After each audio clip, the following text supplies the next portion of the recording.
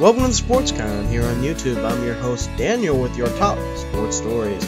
The Red Wings took a 2-1 series lead over the Blackhawks after a 3-1 win at home.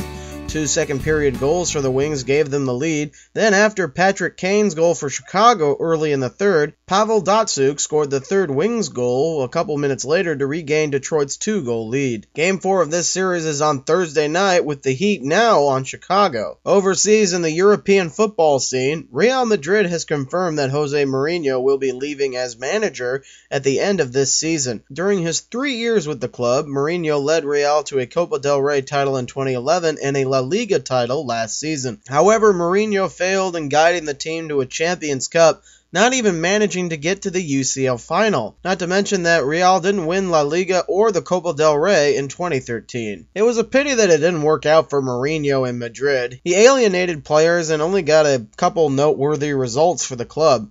The ultimate goal was to win a Champions League title and perhaps outdo Barcelona locally during his tenure.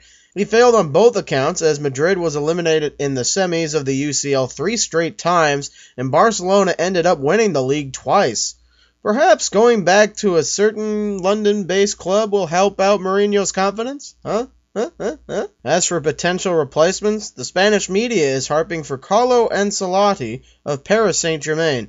Ancelotti has already asked to leave PSG for Real Madrid after leading the French club to their first Ligue 1 title since 1994. The Italian manager has never ran a club in Spain but has won 3 league titles in 3 different top-tier leagues and won 2 Champions League titles during his tenure with AC Milan. Baseball's top scorers and stories include the Yankees beating the Orioles in 10 innings 6-4. Vernon Wells hit the go-ahead double in the top of the 10th, followed by an RBI single by Travis Hapner for an insurance run.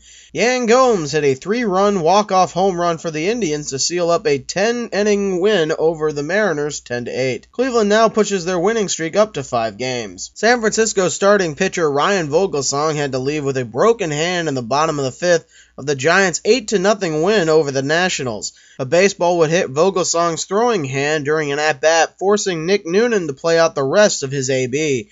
Vogelsong is expected to miss 4 to 6 weeks. And the Dodgers beat the Brewers 3-1 as Clayton Kershaw pitched a complete game for his 5th win of the year. Andre Ethier went 2 for 4 with a home run and 2 RBIs in the win. For more, follow me on Twitter at TheSportsConSF. You can also follow me at TheSportsCon.blogspot.com. I'm Daniel saying get well soon, Vogie, and goodbye.